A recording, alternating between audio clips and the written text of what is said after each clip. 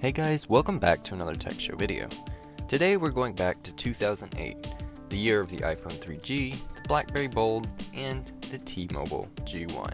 And yes, today we are going to be talking about the T-Mobile G1.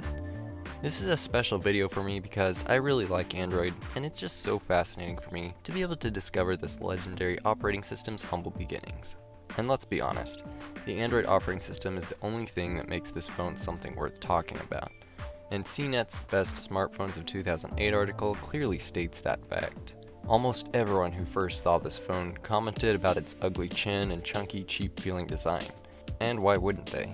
By the time the G1 was out, Apple had already introduced the iPhone 3G 4 months earlier, and it was one of the most physically attractive smartphones at the time.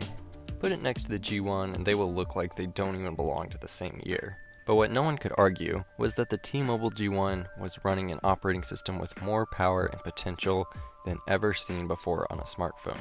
It was CNET that pretty much predicted the future when they said, quote, "Thanks to the openness of the operating system, there's huge potential for the G1 and any Android devices after it to become powerful mini computers as developers create more applications for Google Android."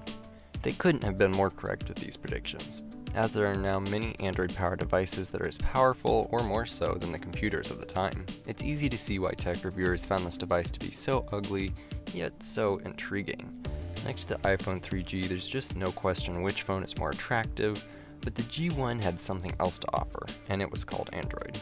Today, it's not as easy to see the hype around Android since it's something you're probably pretty familiar with, whether you love it or hate it.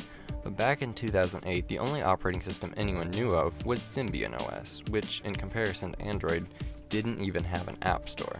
On top of that, since Android was owned by Google, everyone automatically had high expectations for an OS built by one of the biggest tech companies out there. By default, Android included things like Google Search, Gmail, Google Maps, and YouTube.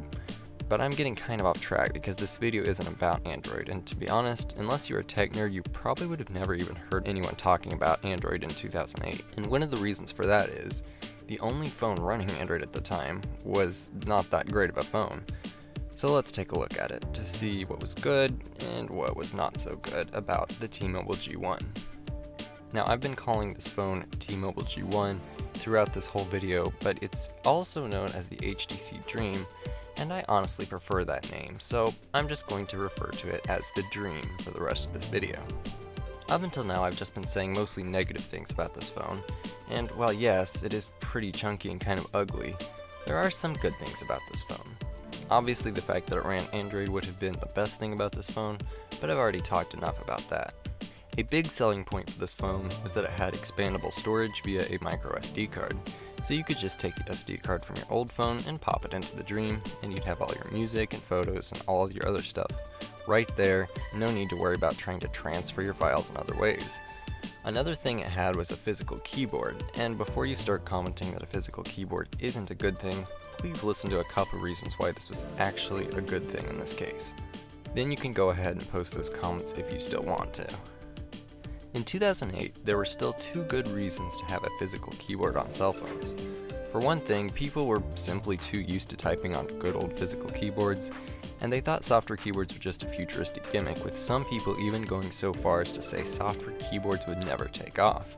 But the main reason physical keyboards were better than software keyboards was because they actually were.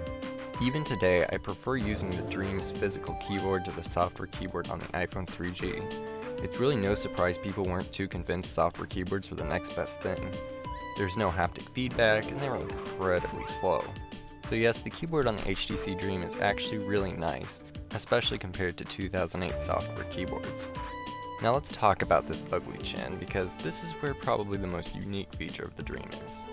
Right here in the center of the chin is a mini trackball, which I can only imagine the reason this is even a thing is because the BlackBerry Pearl had one.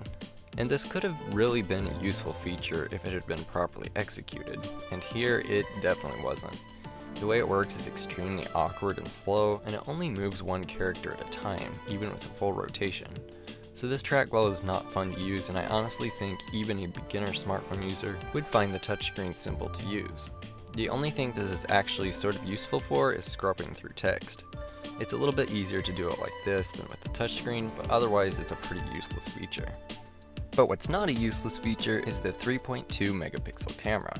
Okay, so it's not much of a useful feature today, but according to CNET, they thought the Dream's camera was better than the iPhone 3G, which is kind of true and false. While I have seen worse, the Dream's camera isn't enough of an improvement to be practically better than any other device, which is ironic, since Android was originally designed to be an operating system for digital cameras.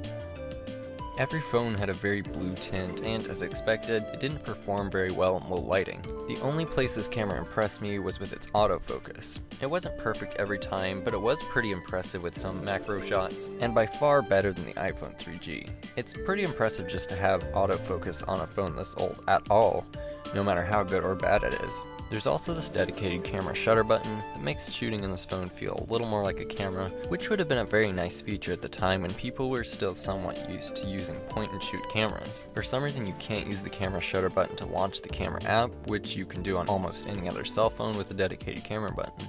To summarize the camera on the Dream, it's not as good as the iPhone 3G's camera in my opinion, but there are some things that make it unique, pretty much like how this whole phone is a unique experience. And while uniqueness makes this phone fun to play with, I can see why Android had a pretty slow start. For a long time, this was the only phone to represent Android, and it didn't even have a headphone jack. That may not seem like a big thing today, but you have to remember back then, pretty much the only wireless headphones were for calls, and weren't that great of quality.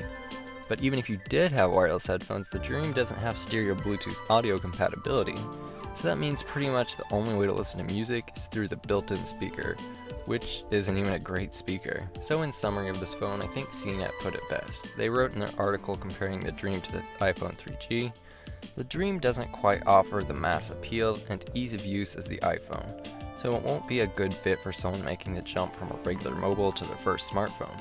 We'd say the HTC Dream is best suited for early adopters and gadget hounds who love tinkering around and modding their devices. And they were right. I think a lot of people like me were early adopters of Android devices because of the more powerful, customizable nature of Android. I mean, you couldn't even change the wallpaper on the first couple iPhones. You were just stuck with this gloomy void of a wallpaper on the main screen. On Android though, your imagination was the limit as to what you want your home screen to look like. Snap a photo or download one from online and set it as your wallpaper. Move the apps wherever you want, and widgets. Even the very first version of Android included widgets, which are pretty much a must-have for me. The HTC Dream, T-Mobile G1, whatever you want to call it, this has been a really great phone to check out, definitely one of my favorite phones in my collection. If there are any other particular phones you want me to review, just leave that down in the comments. Thanks so much for watching this video. If you have questions, comments, or suggestions, please feel free to leave those below. And if you enjoyed this video, it would be awesome if you could drop a like and subscribe. Thanks again for watching. I'll see you in the next video.